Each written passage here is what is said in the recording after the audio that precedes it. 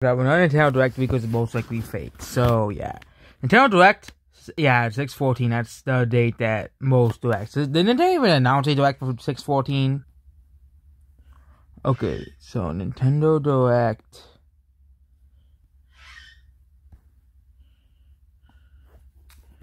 June 14th.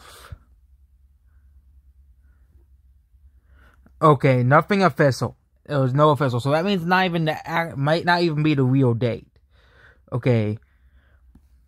Not Breath of the Wild too, but those Zelda Twilight Princess. They already said they delayed the game. Okay, and then they would still show the game in the Nintendo Direct. They would probably still show it.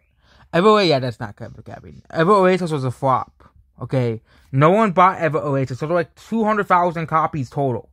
Yeah, that's how bad the game did. Maybe they might try to give the IP a second chance on the Switch, but I don't think they will. Okay, I think it's only 100,000 copies, not 200,000 copies. So like no one like bought the game. Okay, Metroid Prime, yeah. Don't know why that's doing the first game. I don't get it. Maybe you know.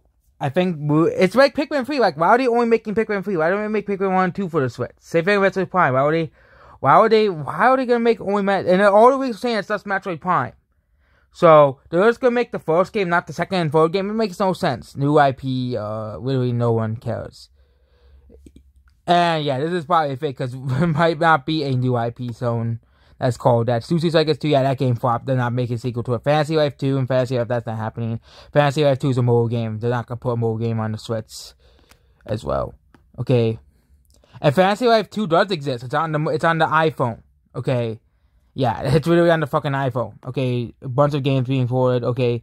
Wizard 2, the Batman games, Mad Max, Sell More. Yeah, that's not real. The Nintendo hasn't really had to work with third-party games recently. Okay. Now a new Naruto game, Metroid Prime 4. So that's basically about this video. Goodbye.